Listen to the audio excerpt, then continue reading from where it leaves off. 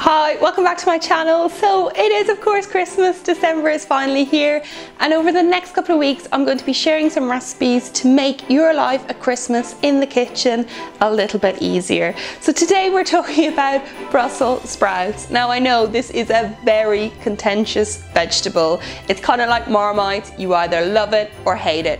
Personally, I absolutely love Brussels sprouts, but I don't really enjoy cooking them. When you make them on the hob, they just seem to go quite mushy and they're a little bit bland. There are some great kind of salad recipes out there for Brussels sprouts that taste really delicious, but they can be a little bit of a faff to make on Christmas Day when you have so much other food to prepare. So today I'm going to show you a way to cook Brussels sprouts really easily, absolutely no faff. They just cook by themselves, and basically it's in the slow cooker. So first up we need 1 kilo of Brussels sprouts, and these can be fresh or frozen. I'm using frozen here because I just find them handier to have in the freezer.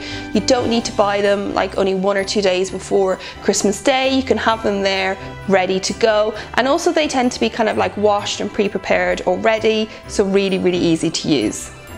So they go straight into the slow cooker, and then to that I'm also going to add 2 tablespoons of olive oil. I'm then going to add some salt and pepper and then give all that a really good stir.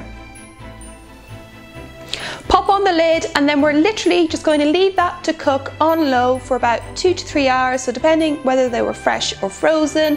Do give it a stir every so often because we do want to mix up the oil and the salt and pepper, make sure it's all really combined with the sprouts. And then you'll know when they're cooked, when they're nice and tender and you can stick a knife through easily, but don't overcook them, don't let them go mushy.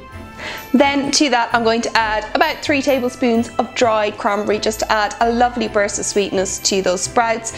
Give that a stir, and then they're ready to either serve immediately, or you can keep them in the slow cooker, put the lid back on and just keep it on the keep warm setting. And that's it, a really easy, super simple, no faff way to cook your sprouts this Christmas. I really hope you enjoyed this recipe. If you did, please do leave me a comment in the box below, and of course subscribe for brand new recipes every week.